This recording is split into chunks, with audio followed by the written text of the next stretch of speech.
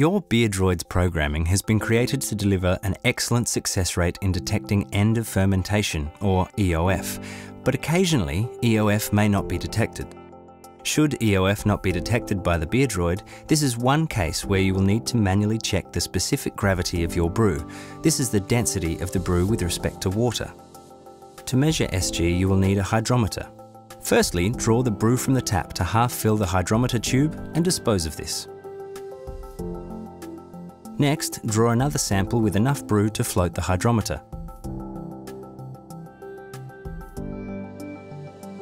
When floating, the specific gravity is read at the point where the graduated scale cuts the fluid level. Record this. EOF is confirmed if your specific gravity readings are the same over a 24-hour period.